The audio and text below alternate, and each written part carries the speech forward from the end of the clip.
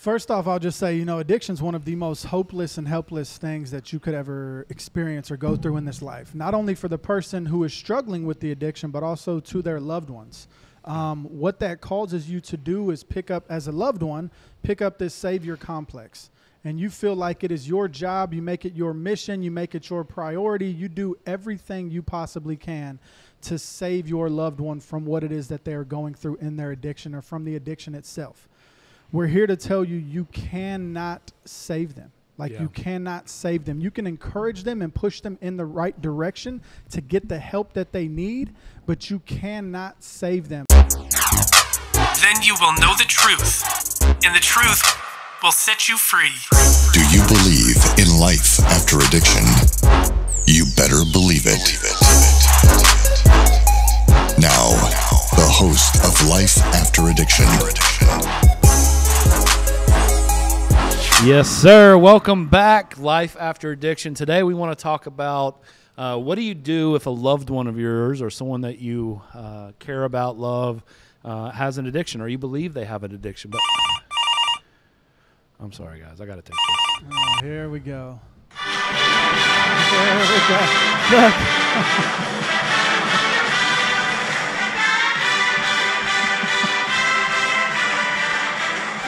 I know him so well.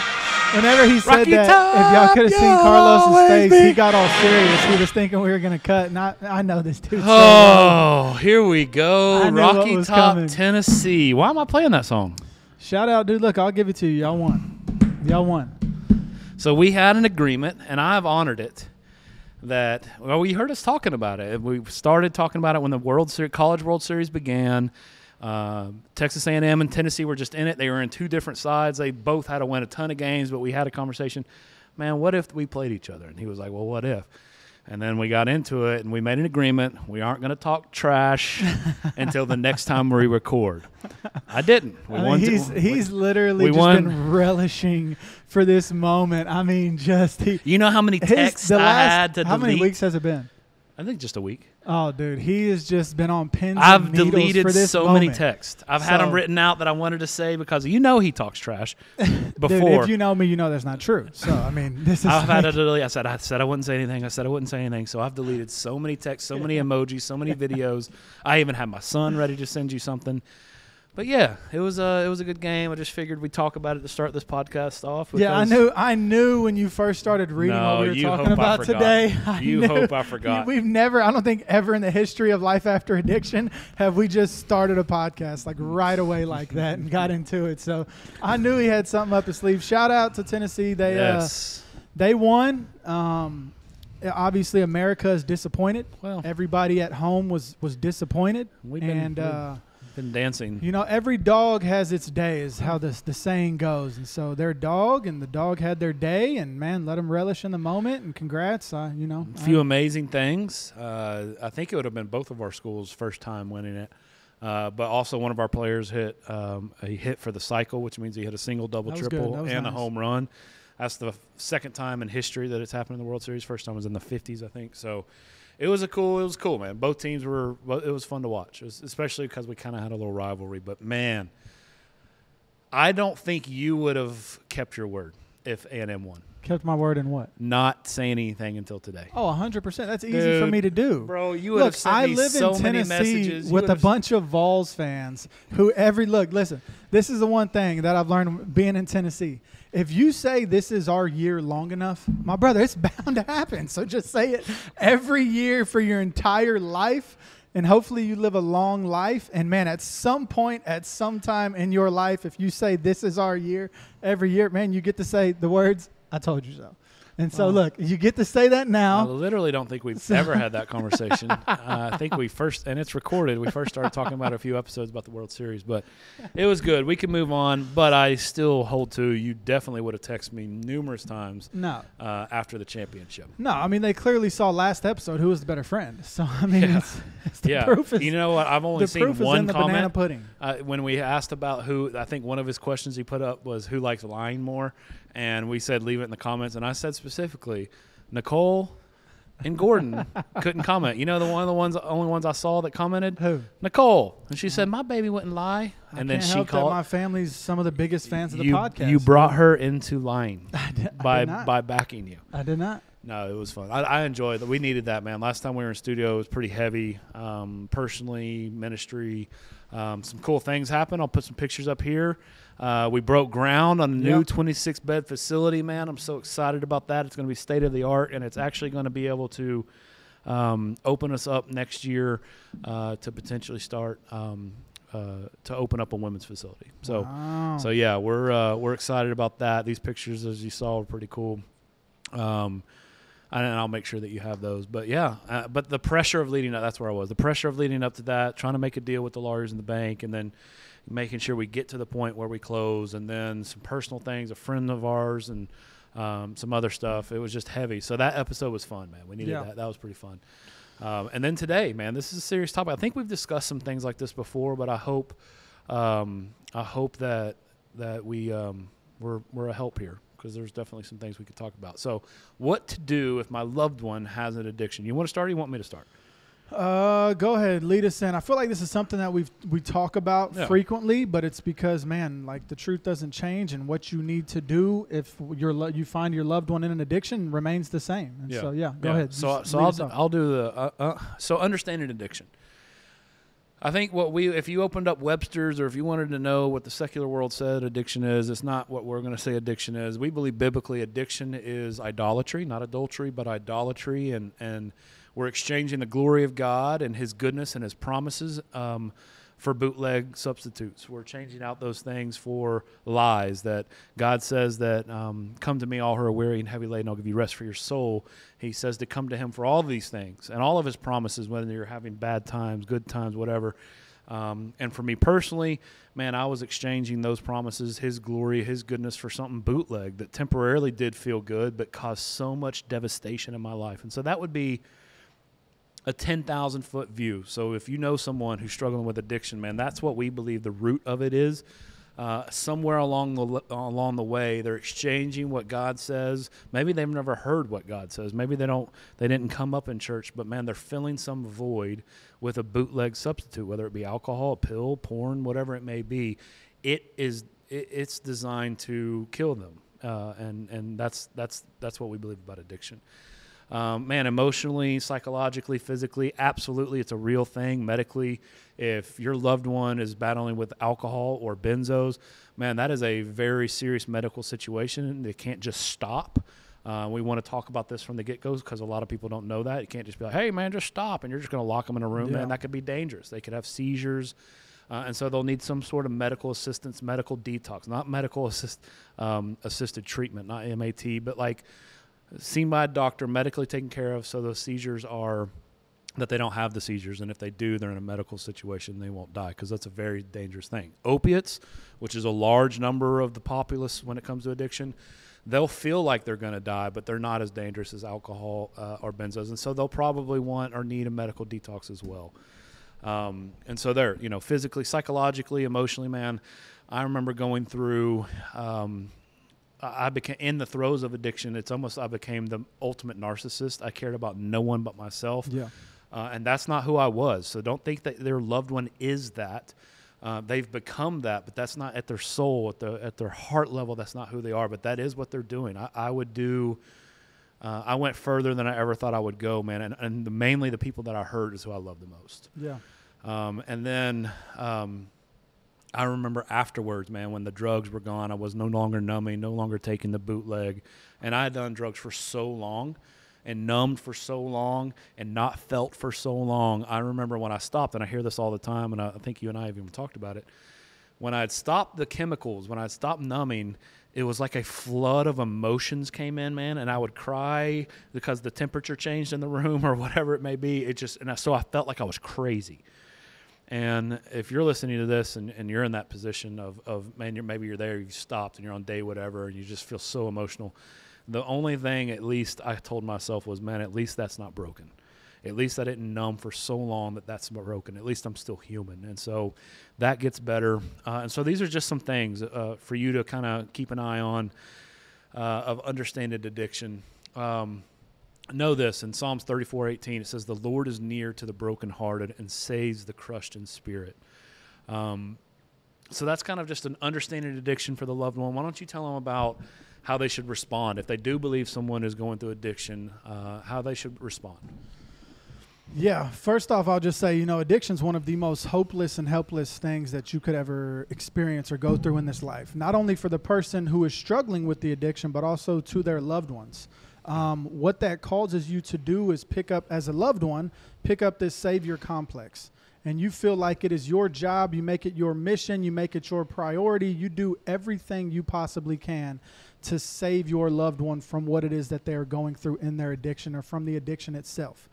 We're here to tell you, you cannot save them. You cannot save them. You can encourage them and push them in the right direction to get the help that they need, but you cannot save them. We work with families every single day, and they have good intentions, but good intentions doesn't make something a good decision. So one of the first things I would say on how to help a loved one who's struggling with addiction is we've got to stop enabling our loved ones. Yeah, man. We have to stop enabling them in the sake of saving them or helping them.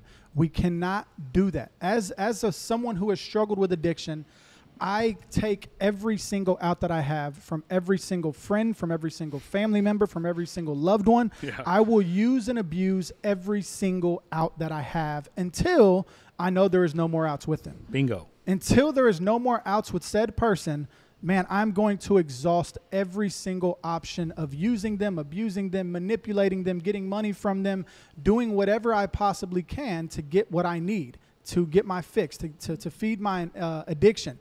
And so we have to set hard boundaries, draw lines in the sand of saying enough is enough, whether that's not giving them any more money, whether that's kicking them out of the house because they have refused to follow the rules that I have set, whether that's, failing to maintain a job and so you no longer provide them with, car payments or this, that, or the third. You have to draw hard lines in the sand.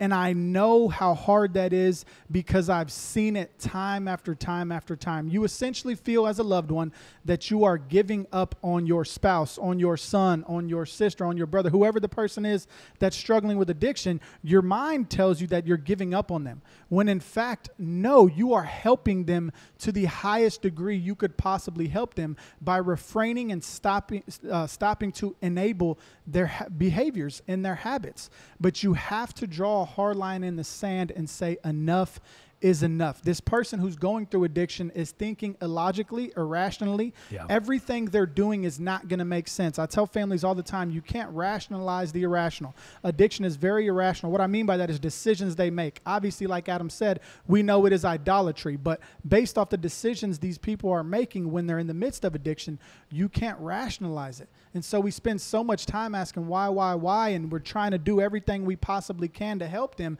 But really what happens is we just end up enabling them. And so drawing hard lines in the sand, setting boundaries and sticking to those boundaries. Adam says, you make it as hard as you possibly can for your loved one to stay in addiction, and you make it as easy as possible for them to get the help that they possibly need. Yeah. Yeah, and he mentioned, I was actually going to add that, but you said it. That was great. But you mentioned, Chitty mentioned that you can't be their savior. And here's something that I want to challenge you, family member, loved one, if this is you.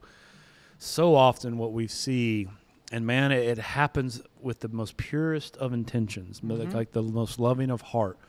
But we see the loved one's identity become wrapped up in being the one that's helping and saving. And so what that does, and track with me here because this is crazy. It's this crazy cycle. It actually is a part of the enabling factor that it benefits now your identity to keep them in bondage. You're not keeping them in bondage, but you're doing things because now your worth, your value is always being savior, always being the one that helps. And like he said, we don't need to keep repeating everything, but I'm in that moment, in addiction, when we are in a life of addiction, we will never choose the right thing. And so that's what he was saying. If you give me an inch, I'm taking it.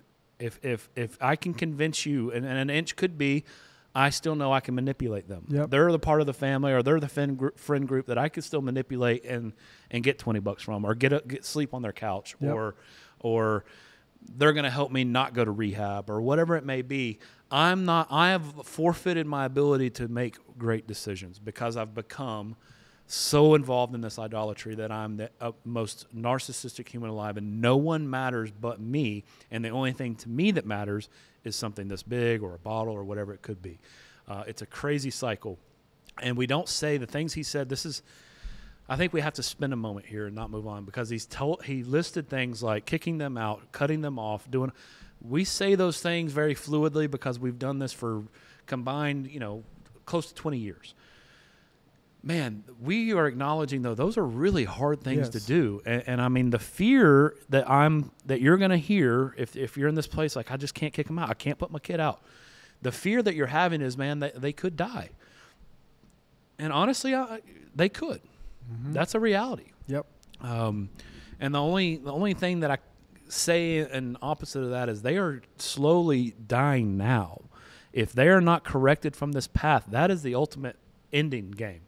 So they're either the risk of doing the hard thing, and I know that fear, but just allow yourself to understand that is love. You doing the hard thing to radically change what's going on in their life is love. If not, the path that they are, this enabling path, they will die.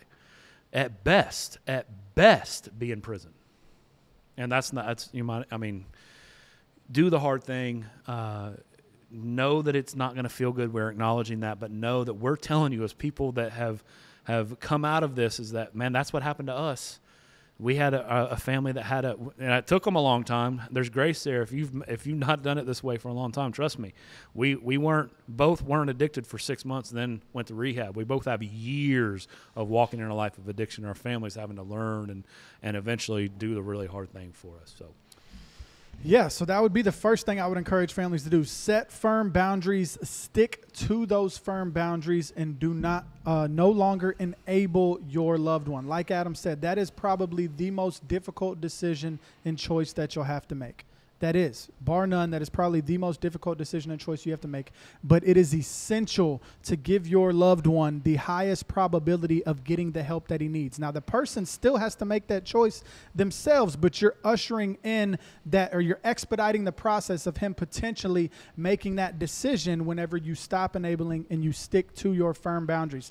The second thing I would say is, man, research some Christ-centered recovery facilities in your area. So then after you've set those firm boundaries, after you've stopped enabling, now find the resources that your loved one needs in order to get the help that they need. A lot of the families I work with and deal with, they have no idea how to handle someone who's going through addiction. Completely understandable. Find out who the people in your area are who can provide you with the resources that you need when the time comes. When you have those resources and you've accumulated Christ-centered recoveries and you've talked to the programs and you've talked to the places, get you a feel for, man, what place seems right for my loved one. I wouldn't say be too picky, but also use wisdom, right? Use discernment within that. Pray through these decisions. Once you feel like you have a few recovery places that would be a good fit, present those to your loved one every time you talk to them. No matter how bad they make you feel, no matter whether they want to hear it or not, this, that, or the third, you're planting seeds of faith. If you are a person of faith, what you're doing is planting seeds of faith, and you pray over those seeds of faith that you plant. Like, God, someday, some point, sometime, speak to my child, speak to my loved one, speak to my spouse, God, and let them know that, hey, you have resources. There is a way out if you ever desire one. Yeah. I'm going to ask you in just a second to tell them that are watching, what are some good questions that they should ask when calling these places? But marinate on that for a minute, and when I come back, please deliver those things. Yeah, I think go to your church, find guidance, and have grace, because a part of our mission at S2L and a part of some people that we recently partnered with is to educate the church of this stuff, because it is very important where they get help. But go to your church, ask them. A lot of churches nowadays, they have counselors and things like that, and so they should, hopefully, Lord willing, have a good resource list for you to call. But the main thing when you're looking up these places, if we believe strongly that it needs to be Christ-centered, for multiple reasons, you can go watch any other episode and find that out. But go to find your church. Go to people that you know are walking with the Lord and ask guidance. You don't have to have the answers, but this whole thing of what's it called?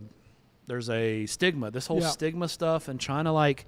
A part of my wife's situation was, man, she for so long didn't want to talk about, wanted to just kind of white lie for me. How's Adam? Oh, he's working, you know. It's Saturday at 8 p.m. Oh, yeah, I mean, he just whatever. And so it was kind of covering for me. So forget that stigma. Go and get guidance. There's some scripture. Proverbs 11:14, where there's no guidance, a people fails. But in abundance of counselors, there is safety. So don't go and blat your business all over the place, but, man, to some believers in your life. If you don't have those people in your life, man, that could be an indicator that you need to get plugged into a body of believers and some people that you could trust with this stuff and are going to guide you well. And so let's say they've gotten the guidance. They've gotten a list of 10 places to call. What are some of the things? What are some questions that they should ask about, you know, tell me about your facility that should be good things and maybe red flags? Yeah, I mean, I would just say for starters, like, what do you teach at your facility? What is your ideology behind addiction? How do you define addiction? How do you overcome addiction? Obviously, we're saying find a Christ-centered recovery facility, but if you're calling facilities, that would be a good question to ask. What is your ideology behind addiction? A second one would be, what is your curriculum? So what does your curriculum at your program look like? What is my loved one going to be learning during their time in your program? I would find out how many staff members they have according to how many service recipients they have. Is it a good staff to SR ratio? Do they have enough staff to tend to the flock? I was just talking to a family the other day where their son went to a place where there was literally 4 staff members and 70 service recipients in the program. That's crazy. That's going to be tough to get the help that you need in an environment where there's 70 people going through a program and only 4 staff members. Another thing I would say, is it Bible-based? Do you teach the Bible? You know, is your view of addiction based off of Scripture? It's very, very important to know who you are in Christ. If someone is telling you that your identity as an addict is always going to be that, but try not to be that, they're not teaching the Bible, even if they tell you that's what they are teaching. Another thing is, I would ask, do they have licensed professional counselors? Do they have a medical team? What does that look like? How many times a week are they going to meet with the therapist? How many times are they going to meet with the recovery coach, if they have a recovery coach?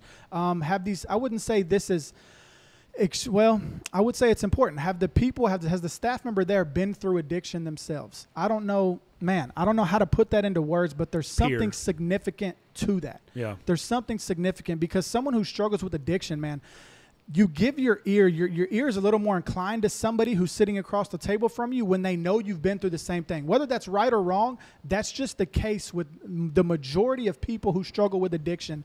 They struggle to listen to people, at least during the start of their recovery, for anybody who they don't think can relate to what they're going through and understand the depths of destruction and despair and chaos and things that they've done to their loved ones and things that they've seen and the shame and guilt and everything associated with it. I've noticed it to be vastly beneficial, the fact that Adam and I and all of our staff have been through it ourselves. They're more inclined to listen to what you have to say, and it also displays the power and authority of God. Whenever they know where, hey, man, I'm telling you, my life used to look like this, and now you see where my life is today. That is tangible evidence of God's power, tangible evidence of God's goodness, tangible evidence of these things. And, man, that's what spoke to me when I went through S2L myself. I didn't know God. I'd never really prayed to God, other than I prayed to God to die. But that was about it. I never had a relationship with him, but I saw tangible evidence through the men who served me that, man, whatever this dude is saying, like, there's truth to this. Like, there's innately something different about him. He's got a confidence in his God that I can't explain. This guy's got a joy that I can't explain. This guy's got a peace. And so the Lord drew me in with the men that were serving me who had the similar testimonies to mine, and they had overcome addiction. And now guys are looking to you saying the same thing. Isn't that cool? Praise God. Isn't that wild? I guess I just need to touch on, because, man, this is an anomaly. Everything he said was right. But when you start to Google Christ-centered, licensed, medical, therapy, all of that stuff, man, and I'm trying to say this humbly and not like sound pretty bad, but there's not a lot of places like S2L. And we're hoping to change that. But there are a lot of Christ-centered places. Some of them are like a year-long program. Research, ask those questions. They're not going to have the medical and clinical, but they're still very beneficial for a lot of people. They're long-term. They have Christ-centered at heart. But we're kind of an anomaly, man. And we're wanting to change that. We've actually trained personally in our ministry, because a part of the vision was train others, and people have seen that we got a license, we can accept insurance, that kind of thing. So we've trained 3 places, Christ-centered places, that are now licensed, and I think 1 in Tennessee and 2 in other states. And also, man, I think there should be an S2L in every state. I think a part of that vision is, like you heard earlier, we're going to start doing something that we've been told for years. From the first year that I started at S2L 12 years ago, we were told we need women. There needs to be a female S2L, and so man, that we believe that vision and that is about to happen. And so if you want to partner with us and help us grow, we showed you the pictures. We're breaking ground on a new facility, but there's not, have your expectations right, because there's not a ton of places like what he described that's going to have all that and truly be Christ-centered. One of the things I would advise you of, I think anywhere you call, when the person on the phone hears where you're at, they're going to talk about faith-based tracks. And I do this because it's a track that maybe they offer a chapel once a week that's led by the guy that graduated a few weeks ago. So just be careful. Know what ask specific questions about the curriculum, like you said, about the staff. Like, for example, and again, anomaly, but we have 26, 36, we have 42 beds total, and that's detox and all of our beds at S2L. We have 50 paid staff members, and so they're not all, but it's more than a 1-to-1 ratio. Yeah. And man, it's needed. God's blessed us. There's places out there like it. Partner with us and help us grow to make more S2Ls. But Christ-centered is key. Yeah. Another thing I would say to loved ones who's family members struggling with addiction, put them in a position to be around as much godly fellowship as possible. Whether that's dragging them to church, surrounding them with godly influences and individuals, man, it is of utmost importance for them to surround themselves with good people. Obviously, they're not going to do that on their own time. But if you can facilitate them going to church sometime, at some point, if you can facilitate them being around godly influences, if you can get godly people to go speak to your loved one at any point in time and just offer a word of encouragement and remind them how much God loves them and who they are in Christ and those things, that is massively beneficial as well. I think you read a Proverbs verse earlier, but it's one of my favorite ones. I think it's Proverbs 15, but without counsel, plans fail, but with many advisors, they succeed. Yeah. Like, you have to surround yourself with good, godly people. And when we're in addiction, we aren't doing that. So if we as family members can somehow facilitate that, I know your loved one is going to isolate and he's going to hang out with the wrong crowd, but anytime they are in your presence, man, if you can usher in godly people to be around them, to speak truth to them in love, with gentleness, with respect, but speak truth to them, that's what they need to hear. And like I said, all we're doing is planting seeds of faith in those moments. And maybe they don't receive it right then, but who knows? Someday, sometime, somewhere, somehow that seed may take root and God grows it and radically changes the man or woman who's struggling. Yeah, let me close with this. And then maybe you pray at the end for people, which we've done sometimes. We primarily don't do that, but let me close with this. Approach your loved one with care and love. Make it as hard as possible for them to stay in a life of addiction by the things that he said. It's not going to feel good, but it is right. Make it as easy as possible for them to walk into a life of recovery. Seek professional help. Have good guidance, like he said. Set the boundaries, but trust in God. And I'll end with this. There is hope. Amen. These two right here, man, your loved one, we probably have very similar stories, and I'm not trying to compare, but man, I was and he was not the men that are sitting here today. Amen. There is hope. There's freedom from addiction. So you might not have a lot of hope in your eyes right now because you're a loved one, or if you're watching this and you're struggling, man, there's hope.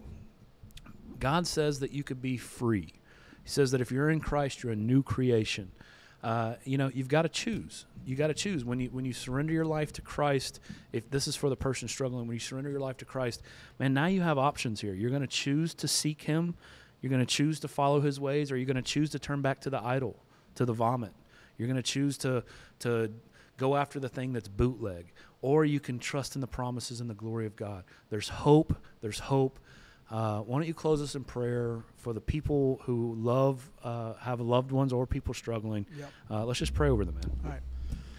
Dear Heavenly Father God, Lord, we just come to you right now with heavy hearts, Lord. We deal with men who struggle with addiction each and every single day. There's countless women out there who struggle with the same thing. And so I just lift up the addict to you right now, the person struggling with addiction, Father God. And I just pray that you would remind them that there is hope that is found in the cross of Jesus Christ, Father God. I know the pain they're going through. I know the heartache. I know the sadness. I know the hopelessness. I know the pain and suffering and shame and guilt. But you are greater than these things, That's Father God. There is transformation that comes from knowing you, Father God. You radically transformed Adam and I's lives, and you will do the same for all who call upon you in faith, God, in sincerity, Lord. I just lift these people struggling with addiction up to you, God, right now, and I just pray that you would speak to the depths of their heart, speak to the depths of their soul, God. Let them know today is the day to get the help that they need. Today is the day to call their loved one and say, hey, I'm ready to get the help you have been offering me for years, Father God, and I pray that you would make a path for them to get the help that they need. I pray that you would provide the finances, God. I pray that you would give them the ability to make the hardest decision maybe they'll ever make in their lives and seek help, Father God. I lift the families up of the loved ones. Man, I can only imagine how hopeless and helpless of a feeling that is, Lord. So I pray that you would comfort them, God. I pray that you would remind them that they are doing all that they can do, and not to beat themselves up and be so hard on themselves, but to set firm boundaries, to stick to those boundaries, to no longer enable, but to present options for their loved ones to get help every time they see them, God. I just pray that you would protect these families, God. I pray that they would have hope, God. I pray that this would inspire them and let them know that they're not stuck, they're not trapped, there is a way out. Jesus said he is the way, he is the truth, he is the life, and no one comes to the Father except through him, God. So I pray that you would show up and show out in these men's and women's lives who are struggling in addiction. I pray that you would save their souls, Father God. I pray that you would save their souls, God. I pray that they would spend eternity with you, but help these men and women who are currently struggling, God. Speak to them. Let them get the help they need today, and it's in Jesus' name that we pray. Amen. Amen. If you're a male struggling or you have a male loved one struggling, visit s2lrecovery.org. And if you're watching this after 2025 or longer, if you're a female, go to s2lrecovery.org. We'd love to help you. If we can't help you, we'd love to plug you in somewhere that can. God bless. There's hope. That's life after addiction. Thank you for listening to this episode of Life After Addiction. Life After Addiction is a production of S2L Studio. For more Christ-centered addiction recovery resources, please visit s2l.net. That's S2L.net. For more information about S2L's licensed and accredited residential program, please visit s2lrecovery.org. That's S2L recovery.org.